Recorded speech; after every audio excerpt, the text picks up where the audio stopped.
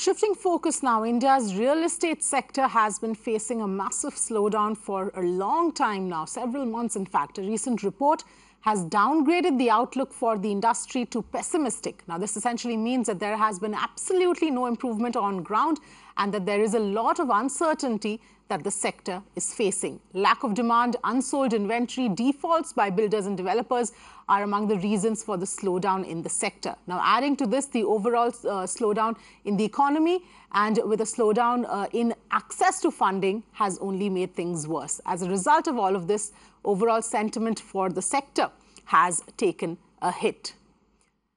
That's the latest. This is a report, a sentiment index report by Knight Frank, FICCI and the National Real Estate Development Council, which has come up with this report saying that the uncertainty looming in front of the real estate sector. Santosh Mehrotra, economist, joining me on the phone line.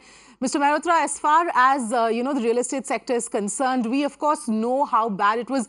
Perhaps the first sector to take a massive hit before we started seeing the ripple effect across sectors in the last few months as well.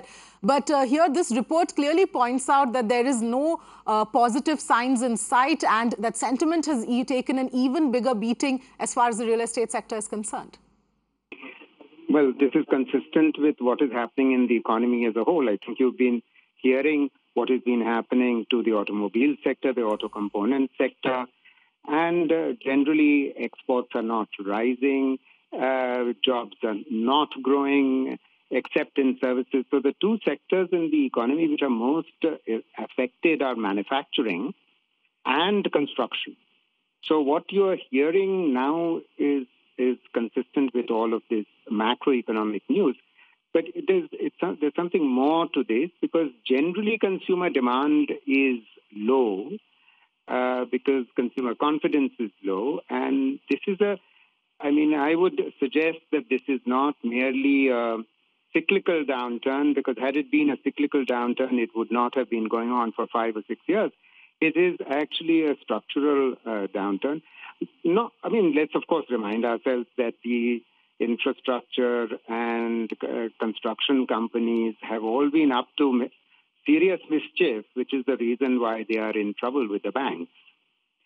So unless they come clean and, they are able to sell their assets, I don't see how infrastructure and construction jobs or investment is going to rise. Yes, absolutely, Mr. Mehrotra. And here we're talking, like you pointed out, we're talking about the automobile sector, we're talking about real estate, and we're talking about infrastructure. Now, these are some of the biggest drivers as far as the economy is concerned. And all of them are going through, especially the auto sector as well as the real estate sector, are going through a massive downturn, a massive slowdown. So this is, of course, going to, sort of exaggerate the situation otherwise as well. No, you are absolutely right. It's not entirely clear what the government's plans are. And honestly, it has to be a multi-pronged attack. I think the banks have to be reformed. Unless the banks are reformed, there's no point in recapitalizing them.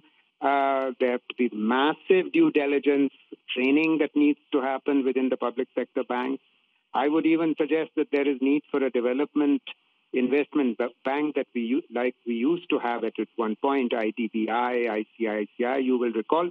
These were never, retail banks. They were development banks. And many emerging market economies have been thinking seriously of reviving their old development banks, because public sector banks, honestly, are in no position to revive lending, which has been rising slightly recently, but certainly not in the infrastructure sector. Yes, absolutely. And of course, Mr. Mehrotra, the other part is that, amidst all of this, even though the Reserve Bank has cut repo rates 4 times now by more than 1.1% is the amount at which the repo rate has come down, that hasn't been passed on by banks. Banks are, for their own reasons, unable to pass on the, cut in the interest rates, and consumers are just have no incentive to go out and buy. In fact, they're not even buying automobiles and cars and two-wheelers, let alone houses.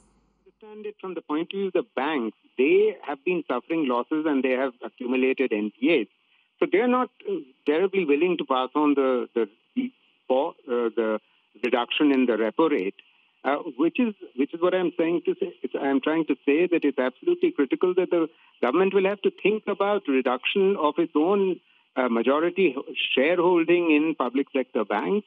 That will be one way of mobilizing resources for the banks. Otherwise, they will not be able to increase lending over a period of time. There's no point in continuing to recapitalize the banks. That's like throwing good money after bad. Yes, absolutely, Mr. Mehrotra. Thank you for joining us with your perspective on this. Also joining me is Mohan Guruswamy on the phone line, a senior economist. Thank you, Mr. Guruswamy, for joining us.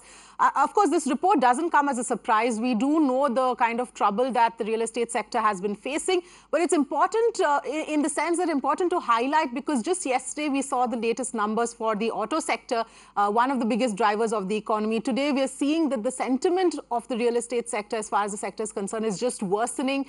So just important to highlight that these are two of the biggest drivers of the economy, and both of them are undergoing such a massive slowdown.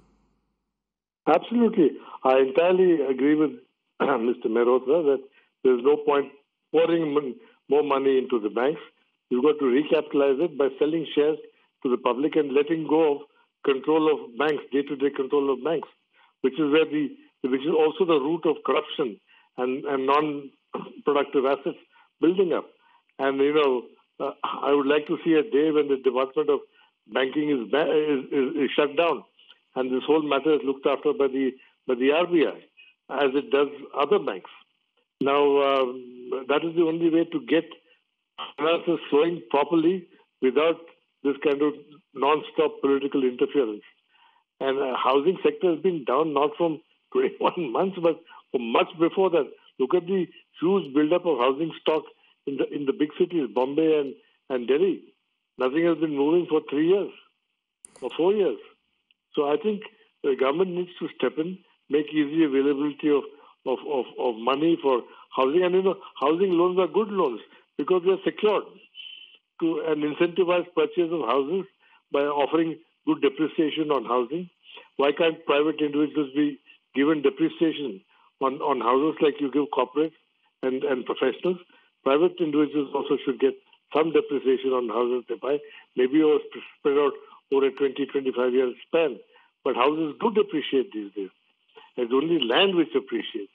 Buildings depreciate. So, you've got to provide for all this. And this is the time to reform, to incentivize consumption, incentivize purchase.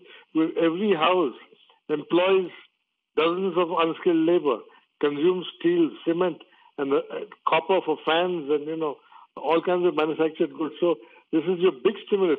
55 million people are employed in unskilled construction labor. Yes. This is a sector you've got to look at very seriously. Yes, absolutely. Unfortunately, this government seems to have no eyes for these things. All right, Mr. Guruswamy, thank you so much for joining us with your quick perspective on this issue. This, of course, is the latest report on the real estate sector and the sort of highlighting the kind of slowdown, highlighting the extent of slowdown and the extent that sentiment has been impacted as far as real estate is concerned.